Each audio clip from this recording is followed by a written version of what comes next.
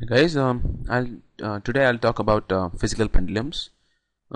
This is quite related to simple pendulums, but not quite. Um, in that case, we just had a massless string with a bob on the end. So there was no specific mass distribution, right? There was only mass at the tip. But now in this case, we'll assume some crazy object which is pivoted here, which means it can't move. And so let's say the center of mass of this body is somewhere around here, which is at a distance of at a distance of d from the pivot point. Okay, so this is our center of mass here. Okay, so you can imagine that all the all the gravity will be acting here.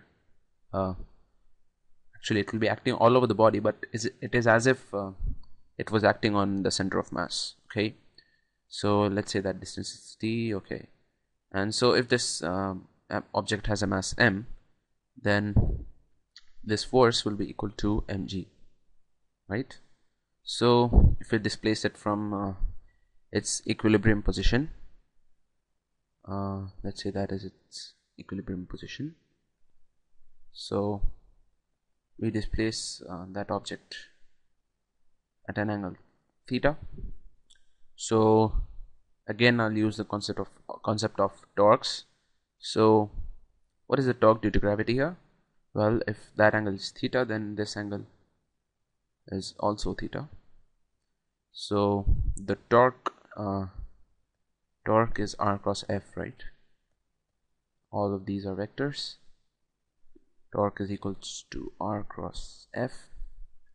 Okay, so in this case the r is this, which is d in our case, f is mg, and okay, and yeah, so the definition of cross products is something like this.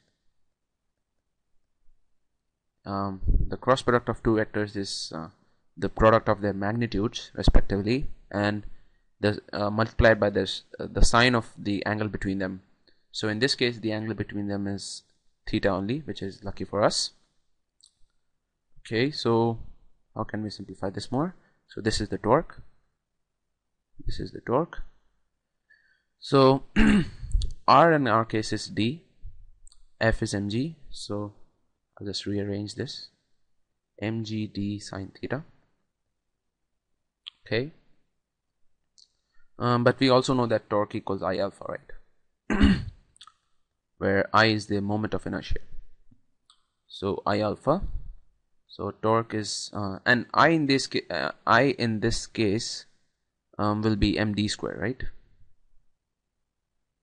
Md square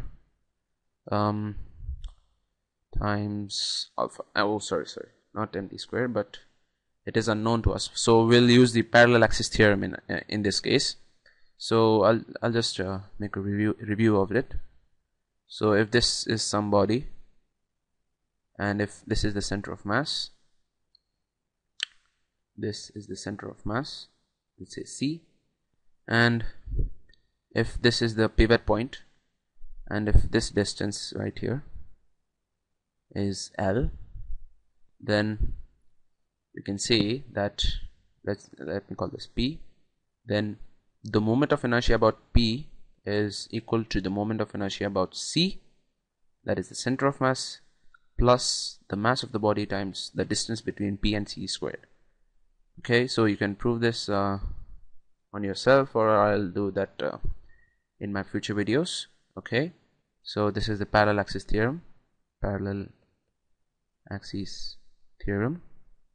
So I'll use it here. So in this case, this is our pivot point, and this is the center of mass, and the distance between P and C in this case is D. So I about this I here, this I becomes, so torque is equal to I alpha, where I is I about C plus md squared. Okay, times alpha, but alpha is, as you know, d2 theta by dt squared, and that should be equal to mgd, and sine of theta is theta approximately, because this angle here is quite small, actually very small, so we can assume that sine theta is approximately theta. Okay, so where do we get to this?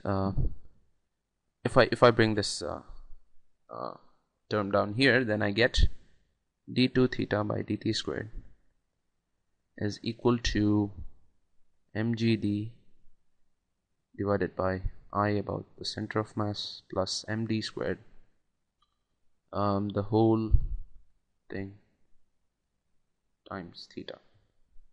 Okay, I'll write theta in different color, theta. Okay, so again we can compare this equation with d2x by dt squared is equal to minus, and actually I'll put a minus sign here because the theta is in the left direction and alpha is in the actually I should say theta is anti-clockwise, clockwise, and alpha is anti-clockwise, so there's kind of this opposite sense, so I'll put a negative sign just to show that the direction is opposite. So d2x by dt squared is minus omega squared x. This is the general equation of a simple harmonic motion, so just that instead of x we have a theta here. So by comparing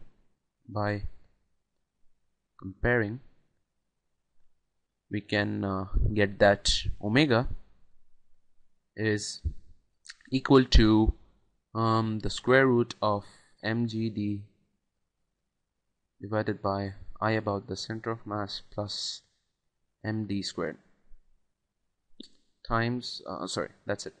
So, and in my previous videos I have said that the time period is 2 pi by omega, so in this case this will be 2 pi times the inverse of this, so it will be the square root of I about c plus md squared divided by mgd. There you go. This is actually a more general time period formula for any pendulum, and physical pendulum also includes simple pendulums, so you can actually check it out. I mean, if this was a simple pendulum, so let's say that is the mass m, that is L, so this is the pivot point, this is the mass, so in this case I'll write it here. In case of a simple pendulum, this time period comes out to be 2 pi times the square root of I about c. I about c, well, that is 0, right? Because I about c is nothing but this. This is the center of mass, and I about that, I'll do it here. If this is a point mass, bear in mind that it is point mass, and I want to find the moment of inertia about this point, which is the center of mass, then it comes out to be 0. Okay, and only if that is only if this particle is a point mass. Okay, and in a simple pendulum we assume that it is point mass, so I about c will become 0. So 0 plus md squared, and m times d is the distance between the pivot point and the center of mass, which in this case is L, so that is ml squared divided by mgd, mg and d is L, right? So this comes out to be 2 pi times the square root of, we lose our m, we lose our L, so we get 2 pi under root L over g, which is exactly what we got in the previous video. So this actually kind of works, but this is kind of an extension to any kind of pendulum. If you have a rod, if you have a cone hanging around about some pivot point, or a cylinder or something, you just need to know the I of c and you'll get the answer. And so I of c is easy to calculate using some theorems like parallel axis theorem and perpendicular axis theorem. I might do a video on these two theorems as well as the torques. I haven't started rotation yet, so I'm just assuming this. You can actually skip this video, and I'll do the videos on torques later on. You can watch those first and then come out and watch this video. So simple harmonic motion is kind of it comes after rotational motion. So I forgot to do that course, so I'll just do it later. So this is kind of a good thing to know, so you can just remember if you want, but I don't expect you to, because most of the problems are involving simple pendulum and not so complicated as I said, that a cone hanging around. And none of the questions involve such complicated things. So yeah, that's it. Okay, I'll see you in the next video.